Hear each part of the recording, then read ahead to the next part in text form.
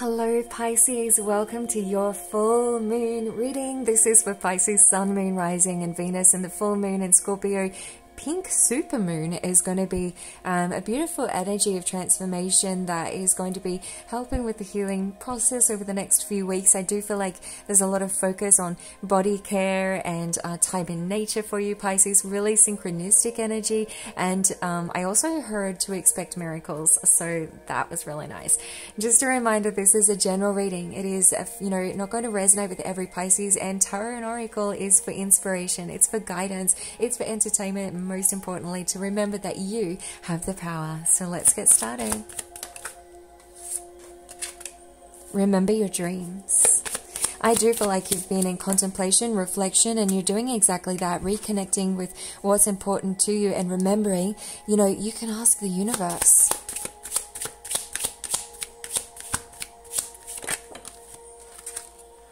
Never give in. Never give in on your dreams, Pisces. Let's draw a message here from Spirit. If you have a question, hold it in your heart, in your mind's eye. And then we'll get into the Passion Tarot. Truth and integrity. You are absolutely aligning to who you are. Look for a sign and communicate clearly.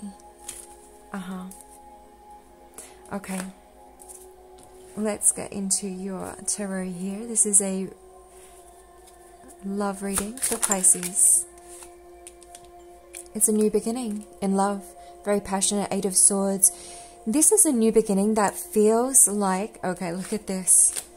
You've absolutely been in reflection, contemplating your dreams. With the Hermit card here, it's like you've recognized a situation for what it is. And, I feel like this is, seeing a reflection or seeing your dreams. It's been like a time of solitude and very much recognizing, pondering, what's important to you. The truth of a matter is what I'm hearing. Eight of Swords is a new beginning. It's sort of like you see the devil here, off in the background because he's disappearing. He holds no power in the situation anymore. It's like the sword here with the Eight of Swords cuts free any, addiction or restraint that's been holding you back from this beautiful new beginning. It's very relaxed. It's not how sometimes new beginnings can be a little daunting. Feel a bit maybe out of element. It's not like that. It's very relaxed, very much like in flow, and just sort of like you've done it. It's like that sense of conquering.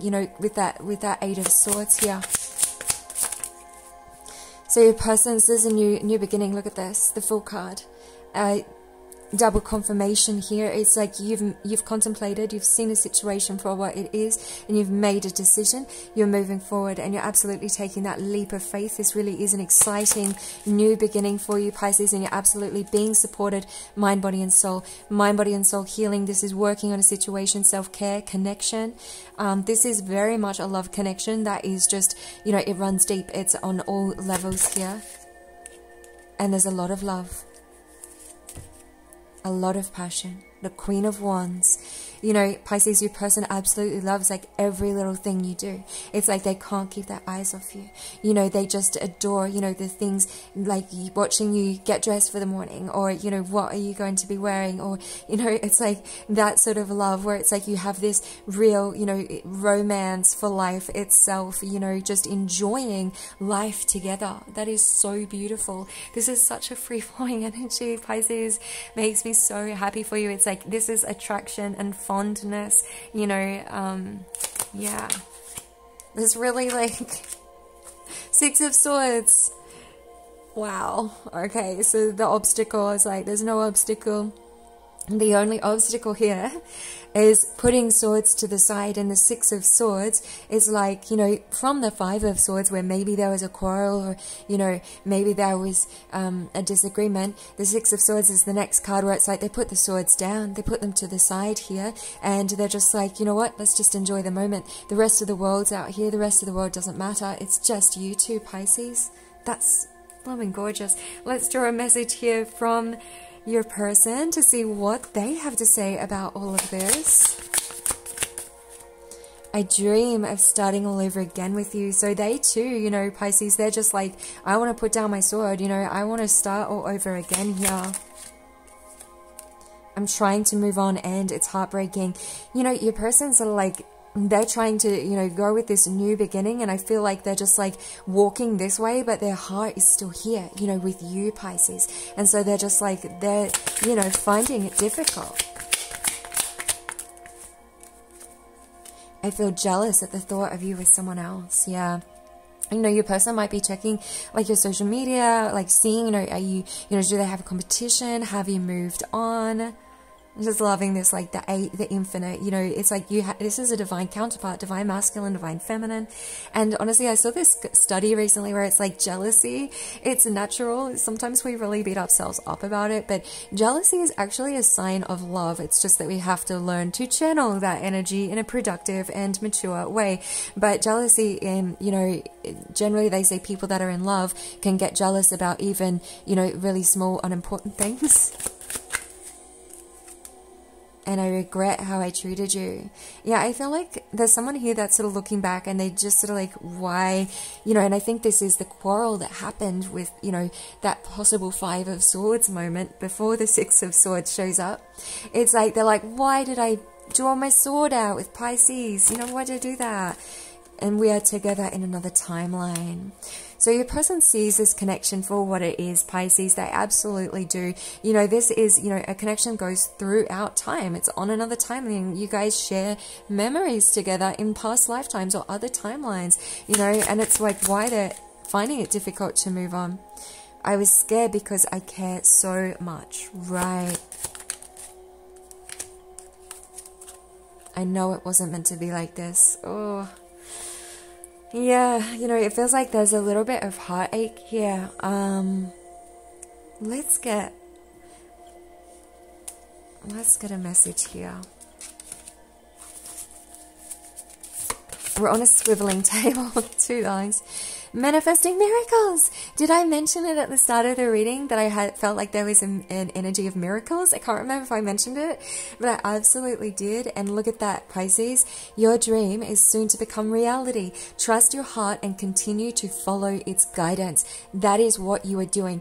You have taken time of solitude to listen to your heart, to recognize what it is that you dream of, that you want, that lights up your heart, you know, and you're following that. You're taking this new journey. You're like, it's like putting the past behind you and following like what is really for you, what lights up your heart. Look at this. I'm going to place that right there. So beautiful. Trust your heart, Pisces, and continue to follow its guidance. Let's get one final card here from the tarot and a message from your person. Oh my goodness. The 3 of Wands.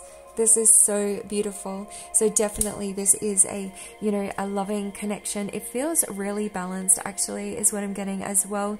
It's like good partnership, you know, cooperation, it's success, it's kindness. It's like, how was your day, darling? Good. How was your, you know, it's like, it's that sort of thing. You know, both independent people here. And there we go. The King of Chalices. Amazing. So again, you know, this is feeling abundant, feeling in your power, you know, being very wise and balanced, you know, with your love, being very generous. It feels like there's a lot of support around you as well, Pisces, which is really nice. And a final message from your person. Oh, I drew from the wrong card deck. I meant to draw from the, but there you go. The Knave of Swords. So it feels like somebody's wanting to sort of come in with an offer here. I do get the sense that somebody is thinking about, you know, with all of this sword energy.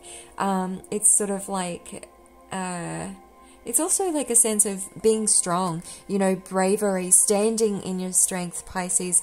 And there, following intuition with the Star card, you really, you know, they see you as the star. It's like you light up their world, you know, and it feels like you guys are really cosmically connected is what this is.